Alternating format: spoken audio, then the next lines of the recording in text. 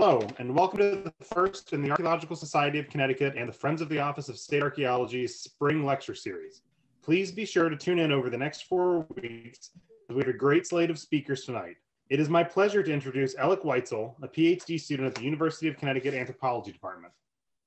He is a human ecologist, anthropologist, and archaeologist who is interested in studying humans in their environmental and social contexts.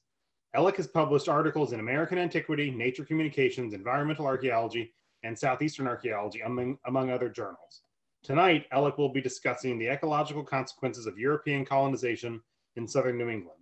As with our previous lectures, please hold your questions until the end, and then you can ask your questions via the Q&A feature. If you would like to ask your question in person, please use the raise your hand feature, and I can activate your microphone. But please be aware that if I do activate your microphone, we will hear everything that's on your computer and you will be recorded. So with that, please join me in welcoming Alec, and I will take my picture off of here. Thank you, Alec. All right, thank you very much, Dave. Appreciate the introduction. And yeah, as Dave said, I'm going to be talking to you guys tonight about the ecological consequences of European colonization in southern New England. However, this is a vast topic with a huge literature associated with it. And so I'm really focused in on just a very small subset of this broader conversation. Most of the things that I'm going to be talking with you about are really kind of the very late pre-colonial environment of southern New England and the very early colonial environment in the 17th century. There's a lot of other stuff that we could talk about, but time is limiting factor here. And so to start off with a cliche from southern New England, I'm going to begin with the first Thanksgiving. Its relevance to this conversation is more in some of the early descriptions of what's going on at the Plymouth colony and kind of the reasons behind what is kind of viewed as the first Thanksgiving there in 1621. And if you look at Winslow's account of this event that we now consider to be the first Thanksgiving, he describes the sort of environmental and ecological and resource abundance that the Pilgrims experienced in their first kind of year of the Plymouth colony. And reading what Winslow was writing about here, we can see that he wrote that our harvest being gotten in, our governor sent 4 men on fowling. They 4 in one day killed as much fowl as with a little help beside served the company almost a week. All right, so 4 guys went out, killed enough birds that they could have fed the whole group for a week. That's a huge number of birds if you think about it. Winslow goes on to describe how when Massasoit, the sachem, showed up with 90 men, where they hung out with the Pilgrims for 3 days. Massasoit sent out a couple of guys, and they went out and they killed 5 deer, which they brought back to the plantation. Being able to go out and just kill 5 deer and bring them back is probably indicative of some sort of abundance of that species in the area. And this account from Winslow, I mean, this is one of many accounts from all across North and South America in the early years of European colonization that describe this phenomenon of ecological abundance. There's legitimate questions to be had about whether this is an accurate representation of what's going on or not, but there's some other evidence that suggests that it might be. And this is kind of the crux of what I'm going to be talking to you about, why we're perceiving such ecological abundance or certain ecological changes in the early years of European colonization. The questions are really, I mean, was this abundance, assuming that it's real, was this typical? Is this just how southern New England's environment was in the 1620s? Is this unusual for some reason? Is there some particular environmental factor that's leading to this perception of abundance? Is this a recent development, perhaps? Were things not always as abundant, but now they are? Are things changing because of the arrival of European settlers? There's a lot of questions to be asked here. And really, I think that there's kind of 3 possible explanations that I'm going to consider in this talk. The first of these would be that this is just natural abundance. This is the way the environment is. Being kind of in the early years of colonization, before European settlers have really moved in and modified the landscape to a great extent, perhaps things were just very abundant in the early 17th century. That's one possible explanation. Second possible explanation is indigenous ecosystem engineering. This idea that native peoples, right, had been living here in southern New England as elsewhere in the Western Hemisphere for thousands of years. And they were almost certainly modifying their environment to a great degree. And so it's possible that this in abundance of fowl, of deer, of whatever else it may be in these early descriptions, this abundance may be due to modification of the environment by native peoples. That is another explanation. A third explanation, sort of related to this, is that of environmental rebound, which I'll talk a bit more about in a second. The idea being that before European colonization, native peoples impacted the environment in sometimes negative ways, overexploiting resources or at least reducing the abundance of certain resources. And then in the early years of colonization, following kind of mass depopulation of native peoples due to epidemics and warfare and genocide and all of this kind of colonial package, the environment then rebounded as that kind of human pressure on resources was potentially alleviated. These are the three explanations that I'm going to evaluate here. And they really do require us to not only understand what's going on in the early colonial period, but also to understand what was going on in the last decades, the last centuries, perhaps even the last millennia of pre-colonial times before Europeans showed up in southern New England. And so thinking about what was going on before Europeans arrived in the Western Hemisphere, the best place to start really is a really famous paper by William Denevan from '92 on the pristine myth. And the pristine myth is this idea that was really common for hundreds of years, dating back to the years in which kind of colonization of the Western Hemisphere was actively beginning. The pristine myth basically holds that the Western Hemisphere was untouched virgin wilderness, that Native Americans were living here, to be sure, but they weren't really impacting their environment in any perceptible ways.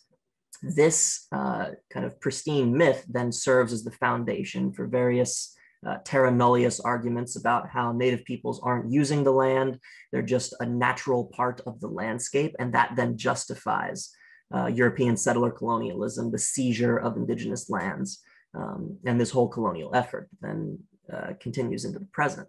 And so this pristine myth is a really important thing to understand.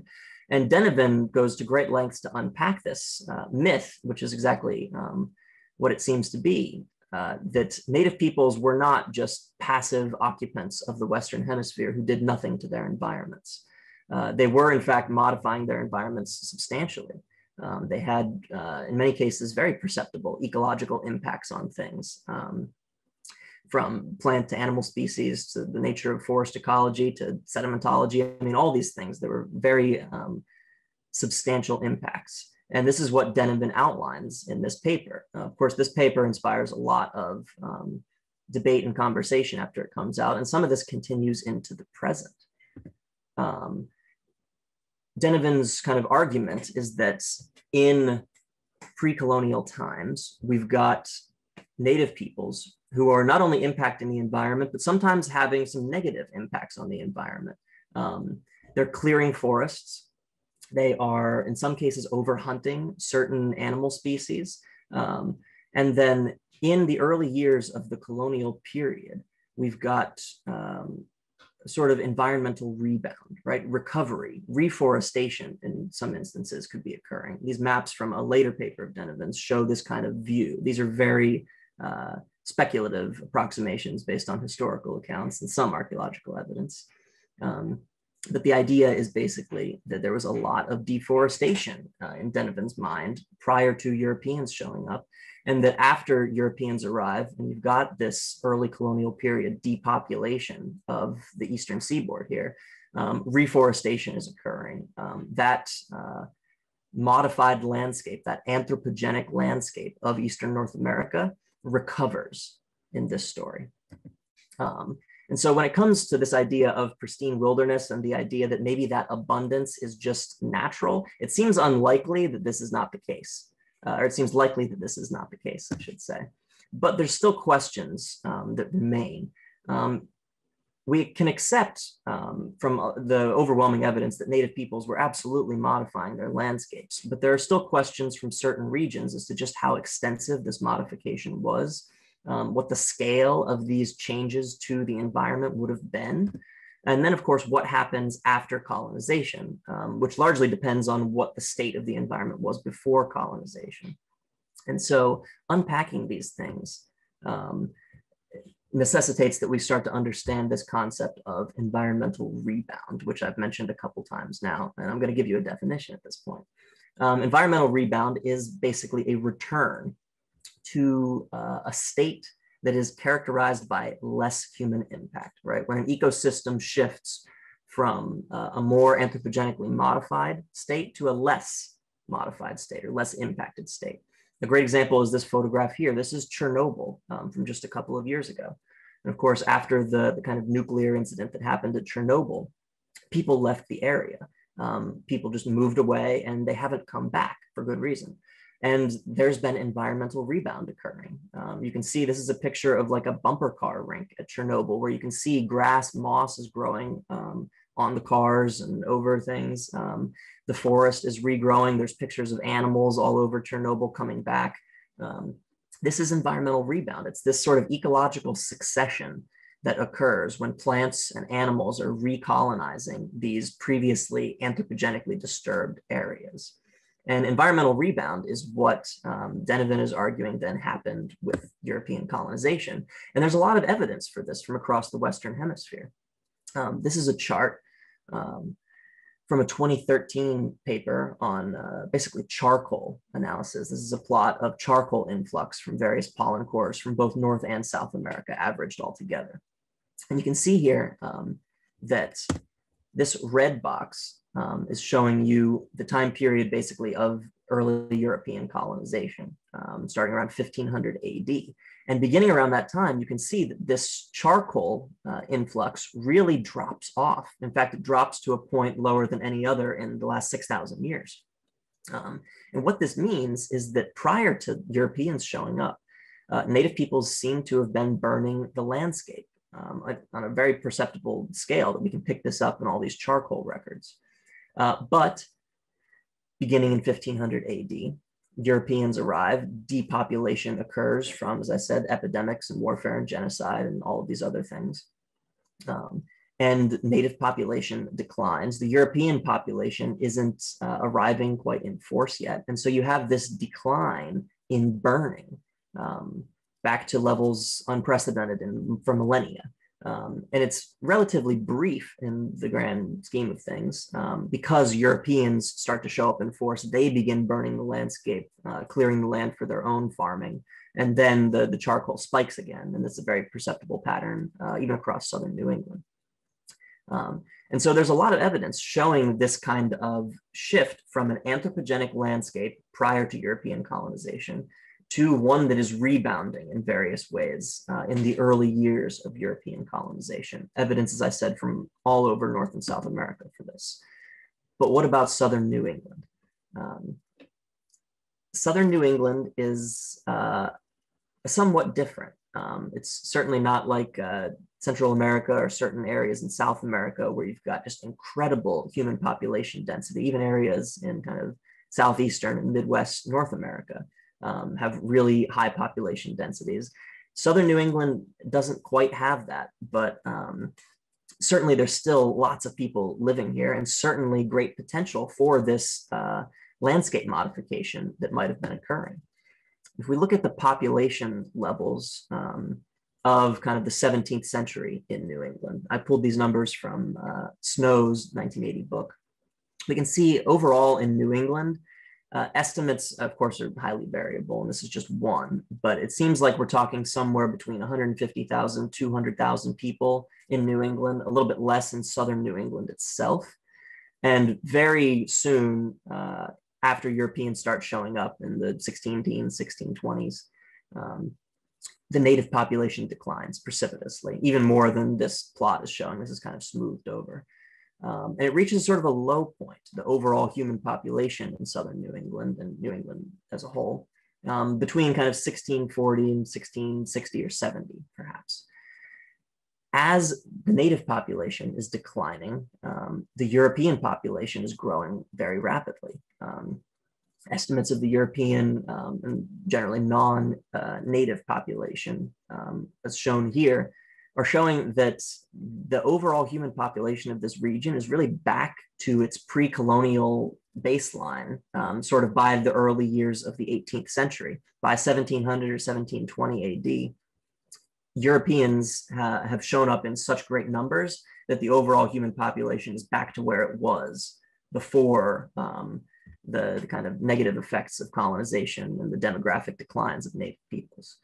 And so if we're looking for environmental rebound driven by this demographic decline, as Denevan is talking about, we really need to look in the mid 17th century. That's our best shot for finding this. Once we get into the 18th century, Europeans are modifying the landscape to a very substantial degree. I mean, huge European numbers, huge impacts on the environment in terms of land clearing and burning for their farming. And so it's really the 17th century that we've got to look at for this sort of evidence. And in terms of what's going on then from this shift before Europeans show up to the mid 17th century, we can look to ethnohistoric accounts to understand what's going on with the environment. We've got Verrazano from the 1520s writing when he stayed for, I think, 2 weeks in Narragansett Bay, that there in Narragansett Bay, the fields from the shore extended for 25 to 30 leagues, and they're entirely open and free of any obstacles or trees. He even describes then entering the forests that did exist there, more interior, saying that they could be penetrated even by a large army, and then noting the enormous number of animals that were there.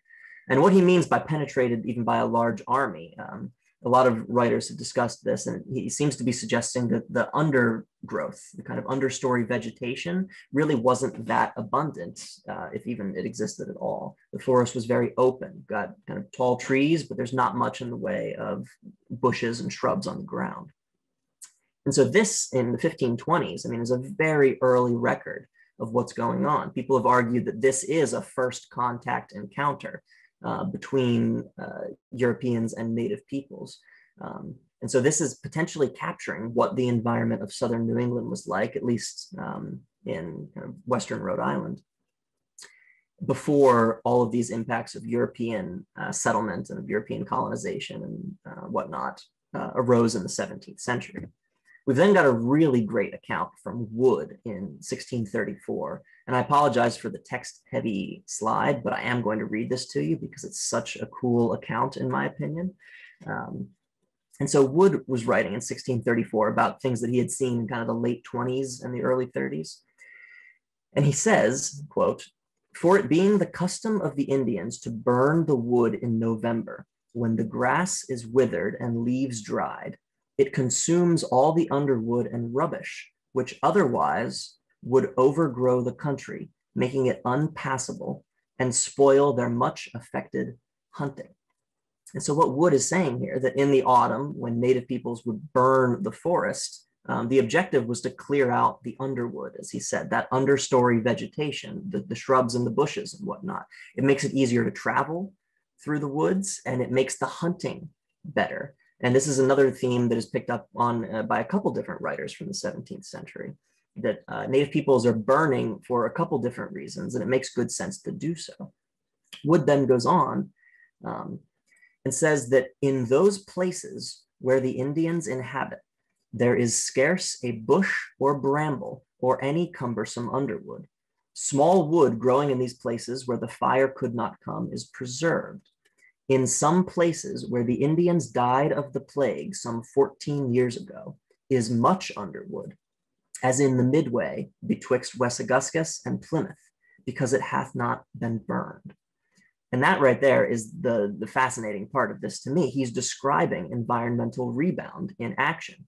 He says that 14 years ago, right, in that area along the coast of Massachusetts Bay, betwixt Wessaguscus and Plymouth, the native inhabitants of that region largely died, and those that survived probably left, and it was depopulated. I mean, we know this from Plymouth itself being kind of an abandoned area. And he says that because they left there, nobody was burning anymore. And that's the only place in the area that he has seen where you've got this understory vegetation, because nobody's burning it. That's environmental rebound in action, right? People have left, people have died, and the environment is changing as a result of that. Nobody's burning, and so the understory vegetation is coming back. We've got then evidence potentially for environmental rebound in at least a handful of pollen cores from the region. This is one this is the Goddard pollen core from Narragansett Bay area. And I got this from Bernstein's 93 book on Greenwich Cove archaeological site. And as you can see here, there's 3 zones in this pollen core. You've got this kind of first zone from below 30 centimeters in depth. And there are unfortunately no dates associated with this core, but we can still tell a lot from it regardless. Below 30 centimeters in depth, the important thing that I would point out is the ambrosia pollen here, right? This is ragweed. Ragweed is, I mean, it's a weed. It really thrives in open settings. And so Bernstein's interpretation, and he's citing the people who analyzed this pollen core, is that in this time period, which seems to be the last years prior to European colonization, there's a lot of ragweed. It's an open environment, a more open landscape. Then there's a second zone in this pollen core between about 20 and 30 centimeters in depth. As you can see in this ragweed column here, there's hardly any at all. We go from having lots of ragweed pollen to having nearly none. At the same time, certain tree species, look at the quercus, the oak over here, is spiking.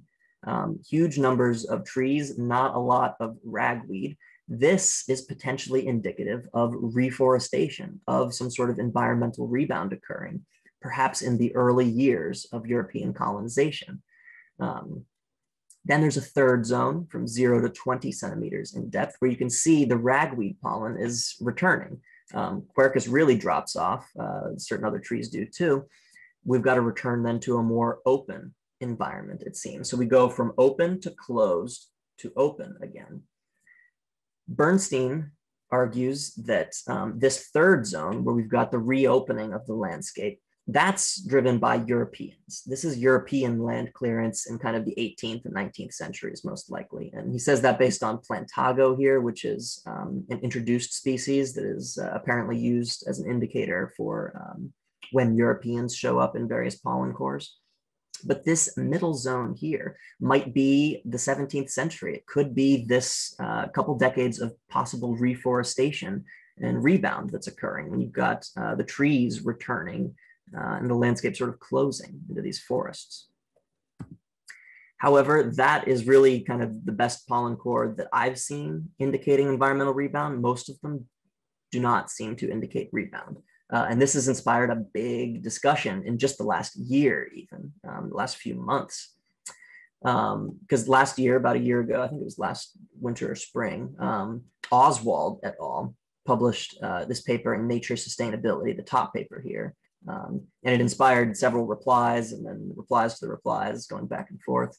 But these authors, Oswald and colleagues, essentially argued that the pollen cores from southern New England do not reveal any perceptible landscape modification by native peoples prior to European colonization, that the only really noticeable impacts to the environment occur after European colonization and are largely driven by that Euro-American land clearance that I've mentioned before, for which we've got a lot of evidence after the kind of 18th and 19th centuries.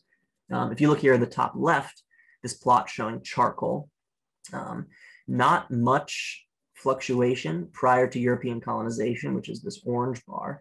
And then you see the big spikes in charcoal driven by that Euro-American land clearance. Similar things with other pollen taxa. These authors argue that these pre-colonial changes in pollen abundance are most parsimoniously explained by natural climate environmental variation and are not well explained by native actions. They argue that Native peoples did not really have any perceptible impact on the environment prior to European colonization. And this has inspired a lot of pushback, really. I just have two of the replies up here by Christopher Roos and then Abrams and Nowacki,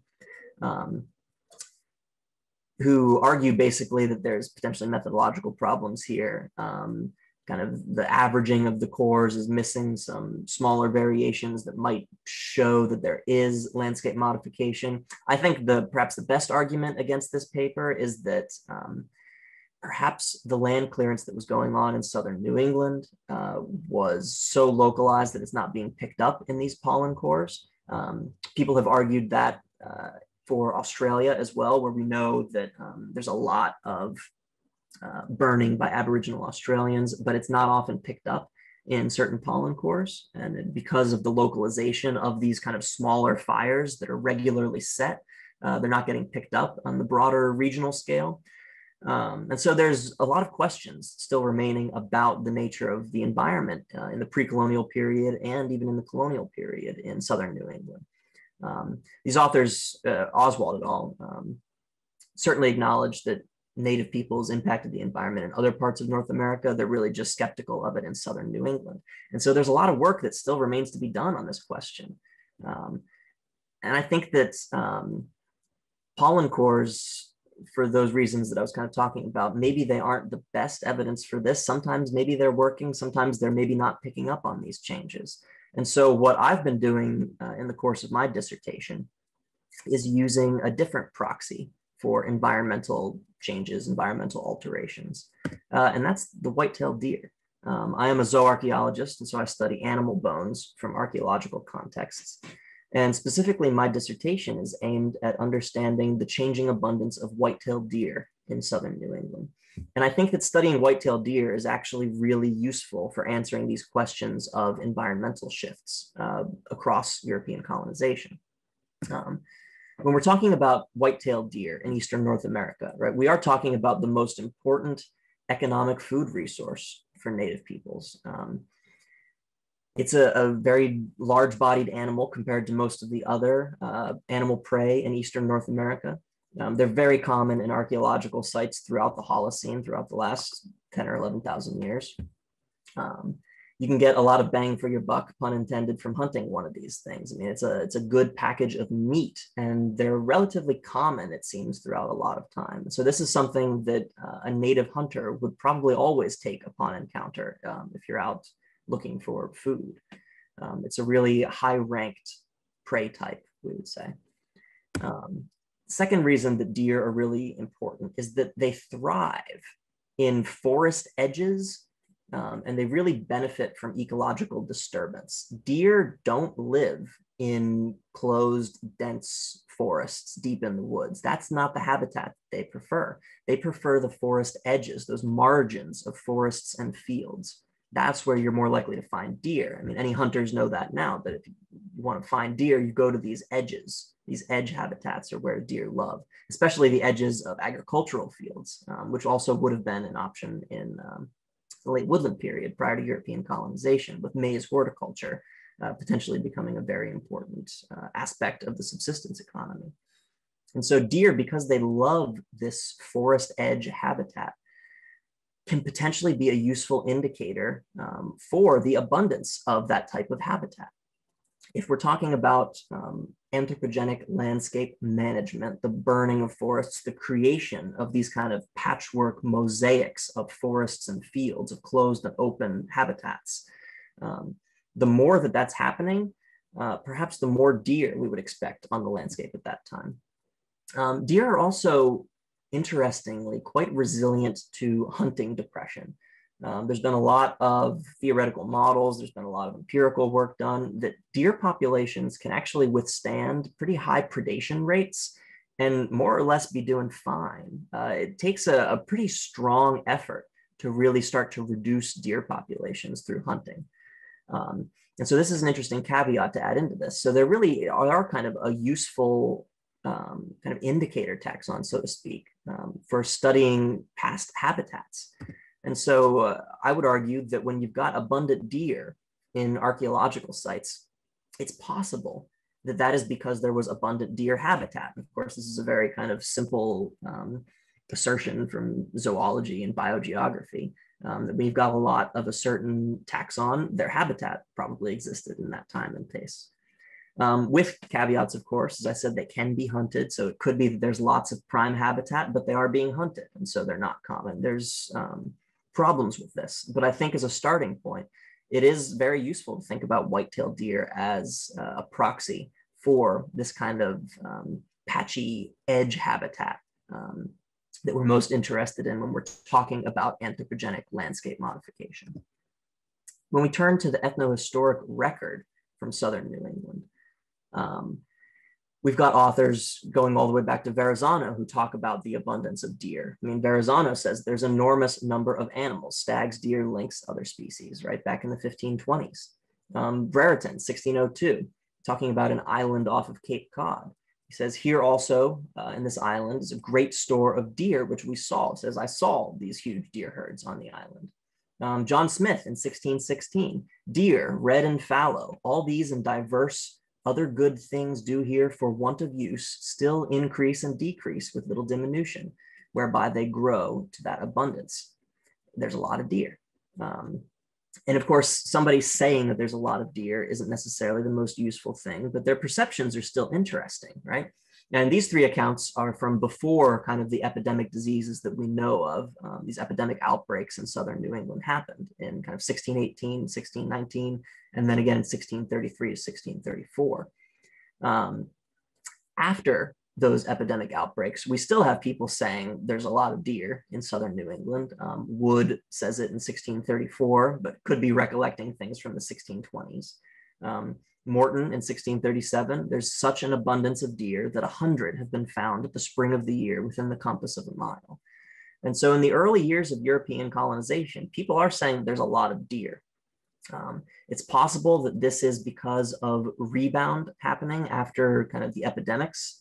It's also possible that some of these earlier accounts are picking up on just an abundance of deer that have perhaps been promoted by native landscape management, that when native peoples are burning that landscape prior to European colonization, it is in part to promote deer populations, or it's inadvertently promoting deer populations if they're doing it to clear land for maize horticulture or something.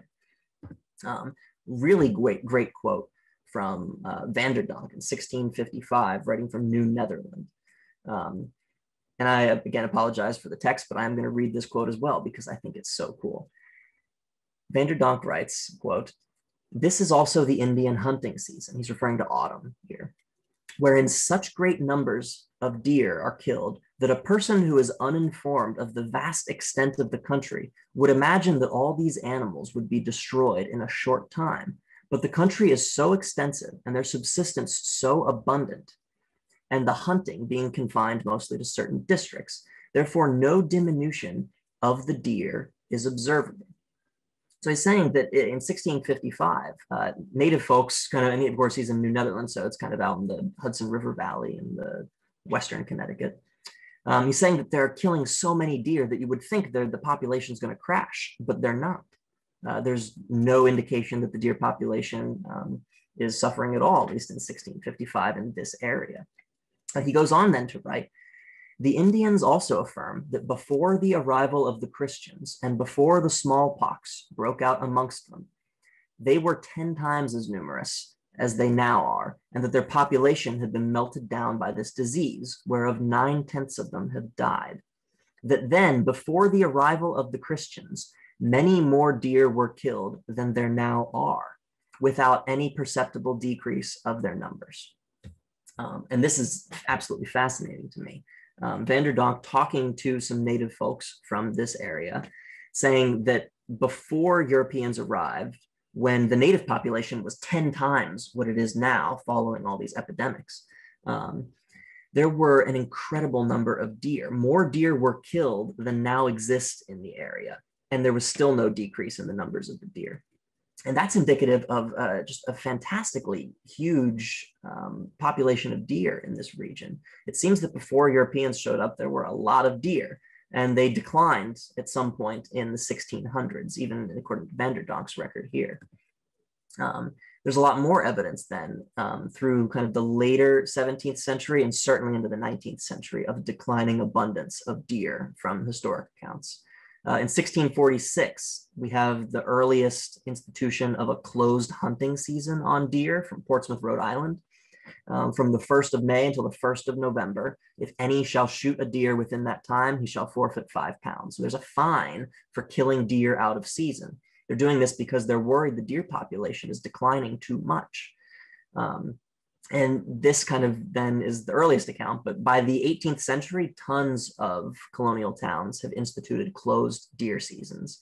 Newport, Rhode Island being one of them. In 1705, we've got a record saying it hath been informed that great quantities of deer have been destroyed in this colony out of season, and may prove much to the damage of this colony for the future and to the whole country if not prevented. And so we're seeing people becoming really nervous about declining deer populations really by the 1700s. And that's indicative of something very interesting going on with the deer populations. They were seemingly really abundant before Europeans got here, and became progressively less abundant in the 17th century and definitely into the 18th century. Looking at archaeological evidence, zooarchaeological evidence, we've got some more indications of what might be going on.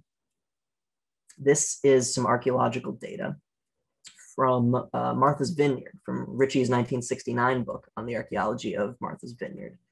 The top panel here in red is showing the proportion of deer in a series of archaeological sites spanning the woodland period. In orange, I've got kind of the same thing, but I calculated this proportion a little bit differently. I excluded fish just in case it changed the results. It doesn't. Both of these proportions are showing that in the early woodland period seems to be a good number of deer. And this then declines in the middle woodland period into the early years of the late woodland period. This isn't necessarily a series of results that I would stake my life on, right? There's not that many data points here. We're missing a lot from the middle woodland, and there's pretty large confidence intervals on this, but it's suggestive of a general decline in deer populations through the early and middle woodland. But something different seems to be potentially happening in the late woodland period. Things reverse, and it looks like we have a bit of an increase in the proportion of deer in these sites from Martha's Vineyard. This is very interesting because across the region, the late woodland period is when native populations are kind of peaking. And this is when populations are growing to kind of the highest point yet in a lot of places.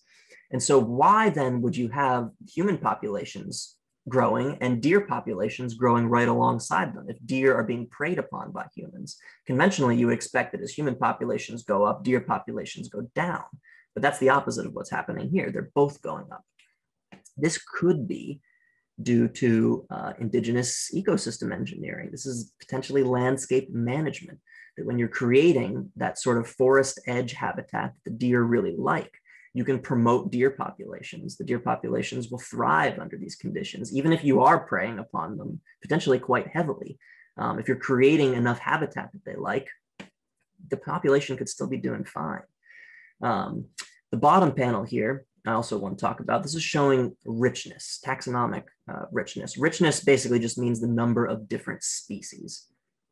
And the general assumption when you're studying kind of subsistence and foraging and this sort of thing is that deer, as I said, are kind of the highest ranked resource that you could go after. They're your priority. They're the most efficient resource available to you based on a lot of experimental and ethnographic calculations that we can come up with. If there's a lot of deer on the landscape, you can get by hunting just deer. If there aren't a lot of deer, you need to broaden your diet. You need to expand out, diversify a bit, and start taking other prey species. And so richness should go up when deer populations go down, right? If you've got fewer deer on the landscape, you broaden your diet. What we're seeing in this richness measure here, again, very wide confidence intervals. I'm not staking my life on this, but it's suggestive. In the early woodland period through to the beginning of the late woodland period, it looks like there's a bit of an increase in richness. A little blip in the middle woodland kind of dips down a bit. Confidence intervals are big, though. It seems like a general upward trend.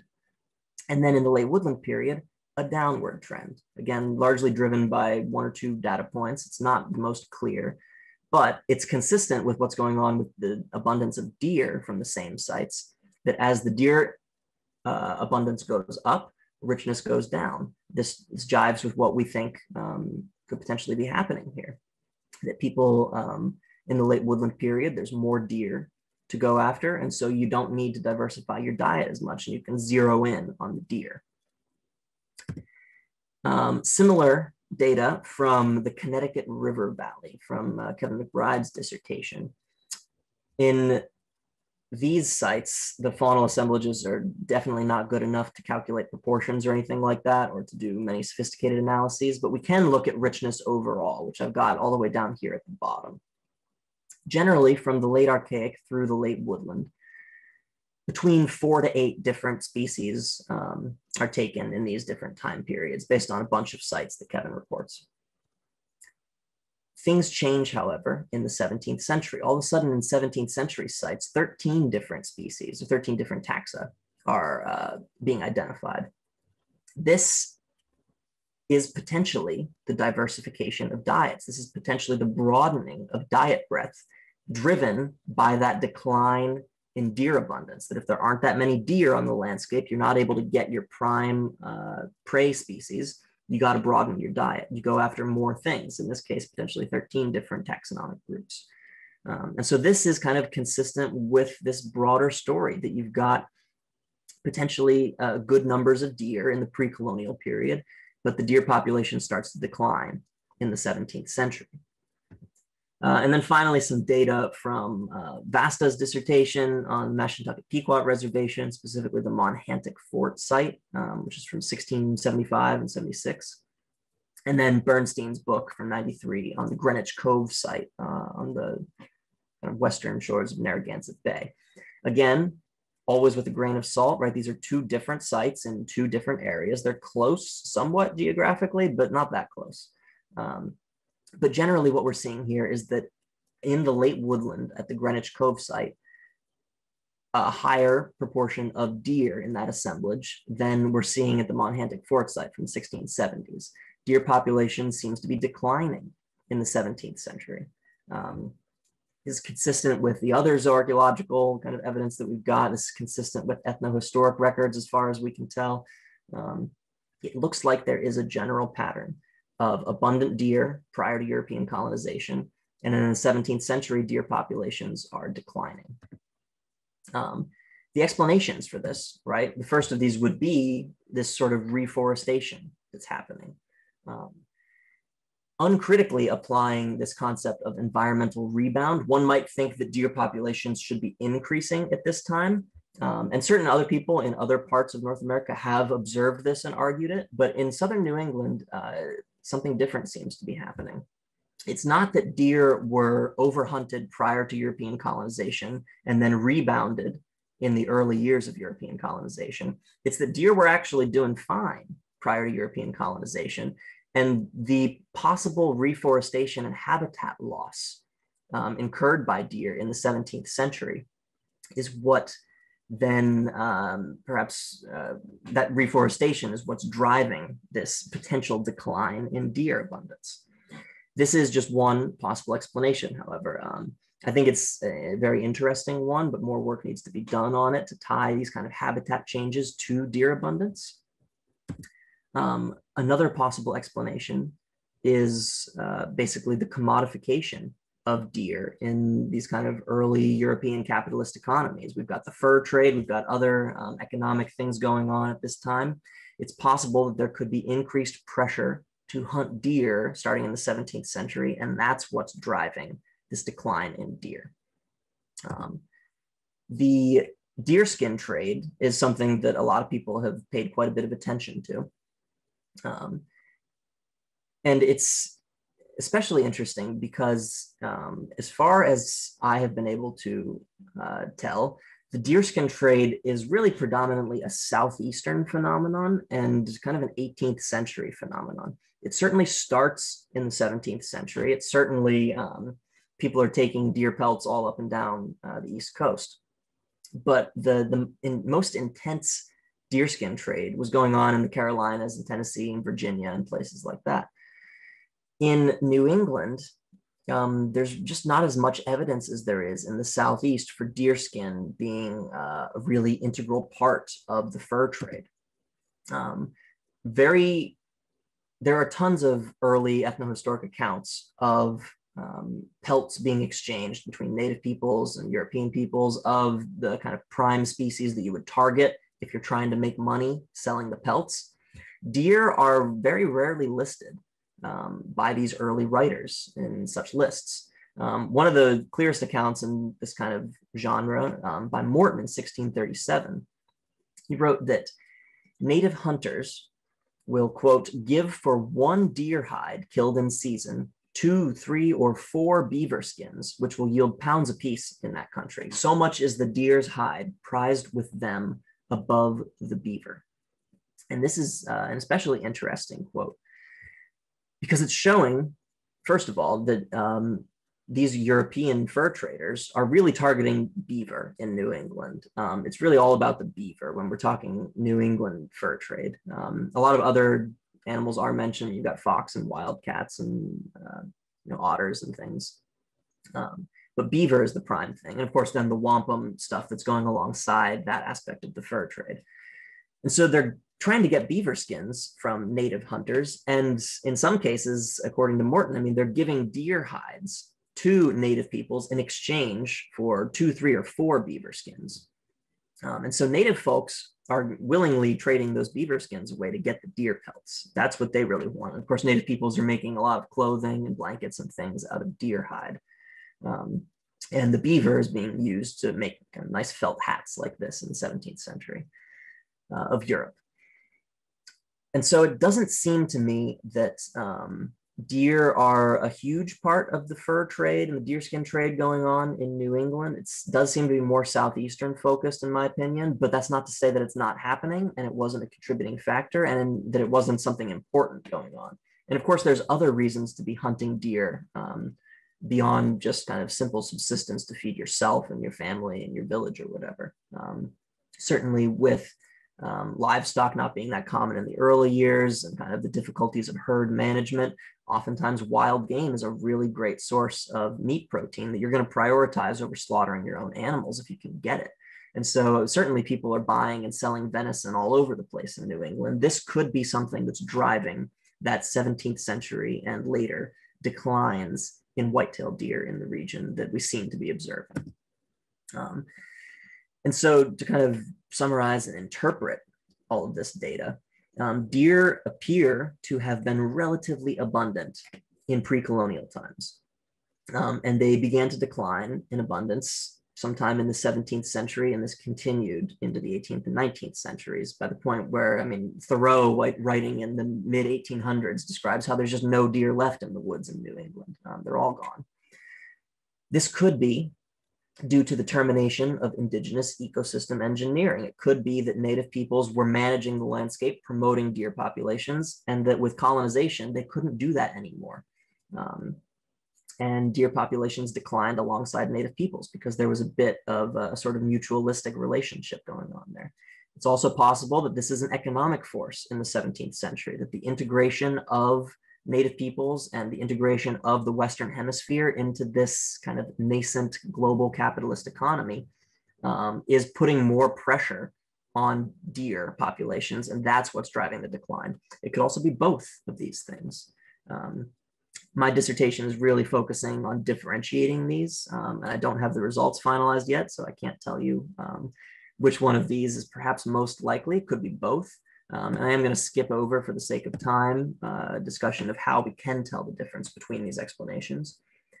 And to kind of get towards the end of my talk, I want to talk about what all of this really means and why it's relevant today, and kind of potentially some implications of it for the present and the future. What I think we're seeing here, if these patterns all hold, and again, this is all still a bit up in the air, right? So as I said, I'm not staking my life on any of these results. This just seems to be the picture of what I'm seeing at the moment. It seems that prior to European colonization, we've got a rather much more sustainable economic system going on. Native peoples are certainly hunting deer, have been for millennia, right? But the deer populations were doing fine, it seems. We don't really have clear evidence of overexploitation of deer in southern New England. And so this was a more sustainable situation in many ways. In the 17th century, the 18th century, and so on, things are different, right? We don't have necessarily the same level of sustainability when it comes to the economics of subsistence practices here. Deer populations survived intact for thousands of years under native hunting pressures, but within a couple decades after Europeans showed up, they're locally extirpated in a lot of cases. That's something very different going on here, and something that is much more complex and really driven by, I think in some ways, all sorts of global economic forces even. I mean, it's not that simply population went up in the 17th century and deer populations declined. Population went down in the 17th century and deer populations declined. And so that's a really interesting phenomenon that speaks to some broader economic and social and political patterns that are happening at this time. I do think that there's actually some policy implications here, some lessons that we can learn. Of course, as we're all aware, we're faced with unprecedented climate change. Anthropogenic impacts on our global climate are leading to a really severe existential threat in the coming years. This is a situation that is rather dire, and people have really begun to take seriously some policy proposals to counter this. One of the suites of policy proposals that have been proposed is that we need to transition to what's being called a regenerative economy. Policymakers and lawmakers and activists and academics are all trying to identify ways that we can transition our society to be more sustainable and more regenerative in a sense. When we're talking about regenerative economics, we're talking about a very different worldview, very different views of labor and resource use, even politics. Under a regenerative economy, the objective is to really get to a place where our socioeconomic system is a little bit more caring and cooperative, more strongly democratic, with more public involvement and access to things, less inequality, more ecological and social well-being, and kind of sustainable resource use. That's the objective that policymakers have been trying to get to. What we're currently living under is what people are terming an extractive economy, very consumer driven, an outgrowth of the last 500 years of colonization, very colonialist, where there's exploitation of natural resources, of nature and the environment. There's exploitation of workers. There's exploitation of people at all levels in society, high levels of inequality, all sorts of really negative things. And this extractive economic system is what's driving largely all of the negative things that we're seeing in the world, specifically with relation to climate change. And the fascinating part about this shift that policymakers are currently proposing is that really the extractive economy that we currently have is the result of the last 500 years of European colonization. That the settler colonialism that we're talking about in southern New England was kind of one of the early attempts to integrate the world into this early capitalist framework of extraction of resources and of exploitation in a lot of ways. And so colonization is, in many ways, this sort of shift from a regenerative economy to an extractive economy in the context that we're talking about it here.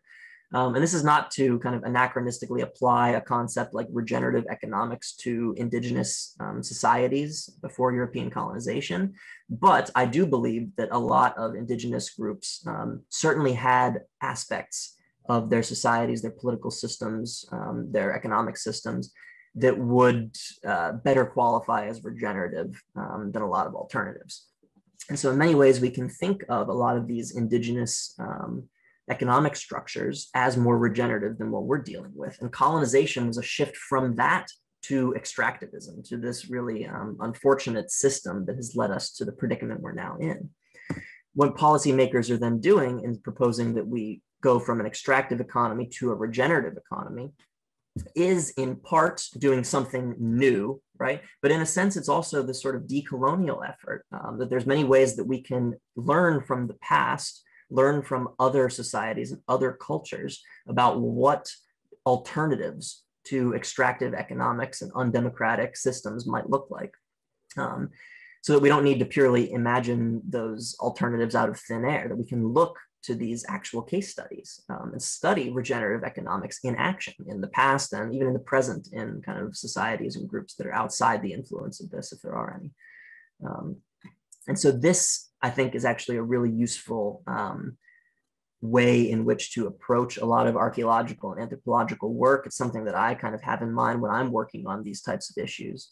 Understanding that the work that we do as archaeologists can have contemporary policy implications.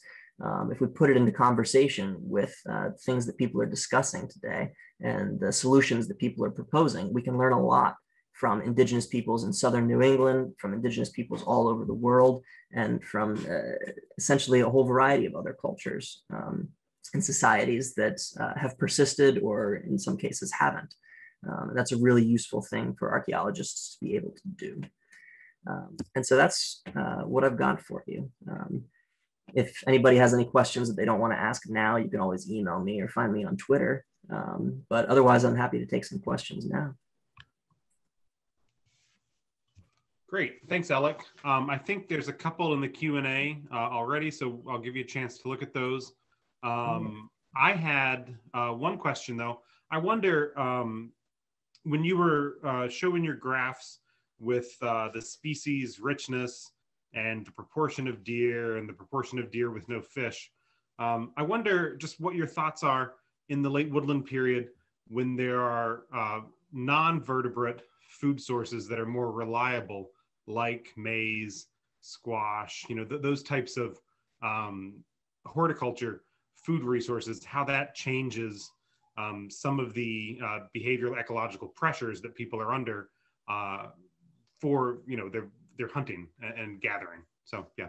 Yeah, absolutely. That's a fantastic issue to raise. And this is kind of something that's always at the heart of a lot of these kind of foraging theory studies of things, that there's often certain resources like deer, which, as I said, are high ranking, to use the kind of parlance of optimal foraging theory and behavioral ecology, because they're economically high utility, that the calories per unit hour, that people have crunched the numbers, and it works out to be that they are the highest ranked species. But as you're saying, there are a lot of other species out there that perhaps aren't as high ranking in the same way, but could be more reliable.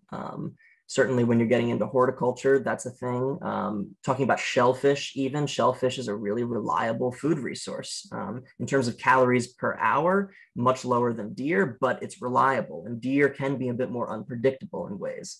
And so when we're talking about these kind of shifts in the late woodland period, with the introduction of possibly maize horticulture and other shifts in subsistence, it's entirely possible that the changes in richness that I'm seeing, the changes in other aspects of the subsistence economy, could be driven by these alternatives.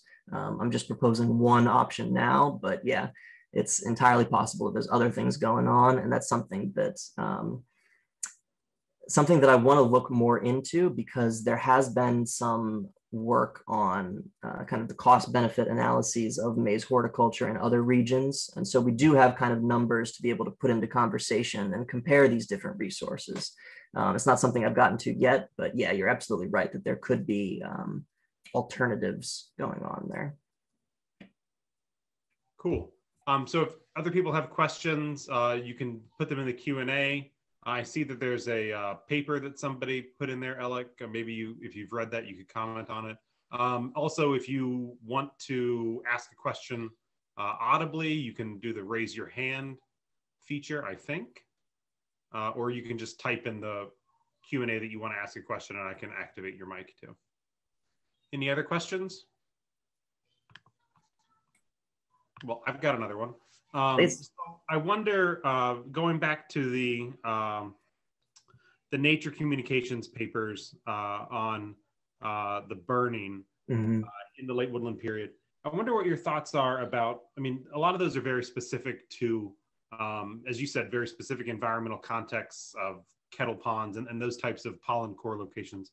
And maybe looking at other types of indicators, some possibly through white-tailed deer like you're talking about, but also maybe more regional indicators of pollen.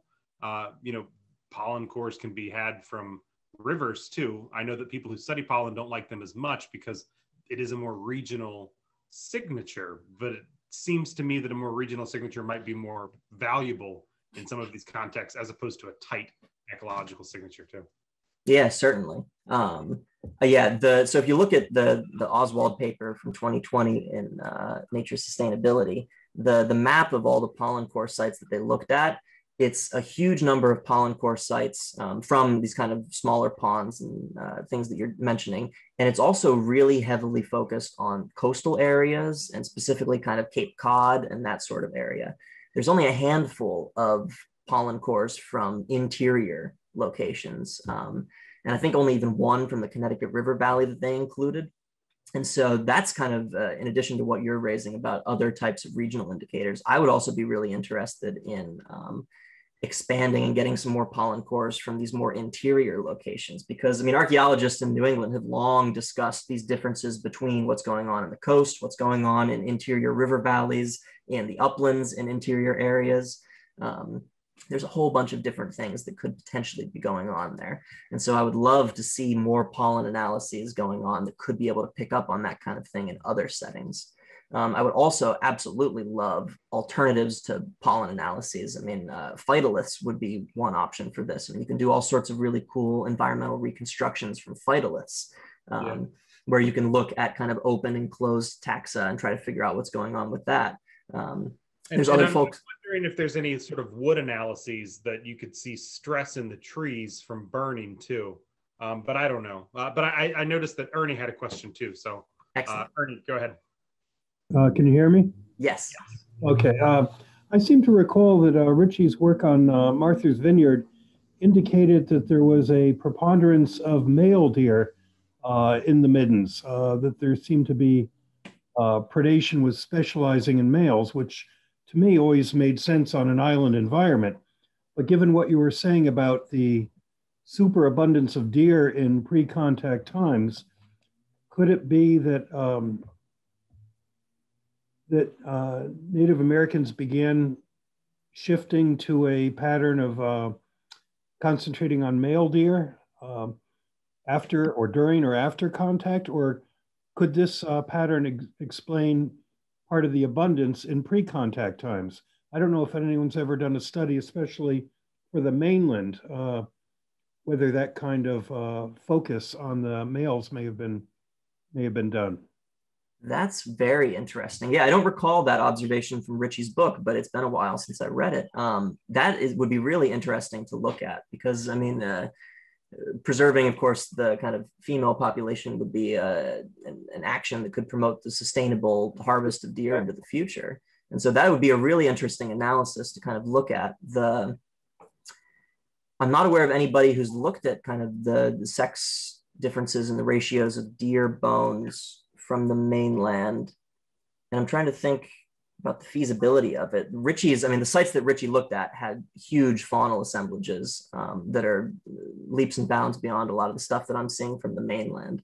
But there's a lot of cool techniques now, even using ancient DNA, where you can kind of extract DNA from deer bones and sex those individuals. And looking at that could be very interesting. That's a really good point, Ernie. Thank you. Yeah, thank you.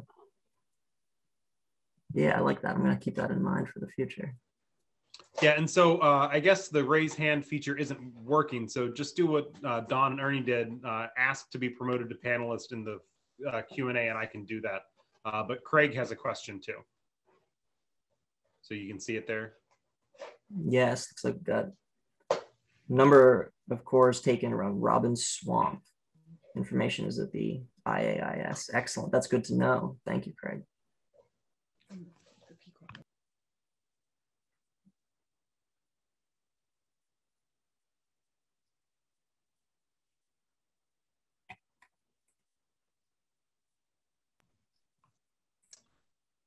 Let's see. Are there any other questions? Well, if there are no other questions, I'd just like to thank you, Alec, for giving us this presentation. I really enjoyed it. I'm sure everybody else did too. Otherwise, join us again next Wednesday for our second lecture. I think it will be Kevin McBride, who's going to be talking about the Pequot War. So please join us next Wednesday at 7 o'clock. And thanks again, Alec. Thank you, Dave. Thank you, everybody else, for coming.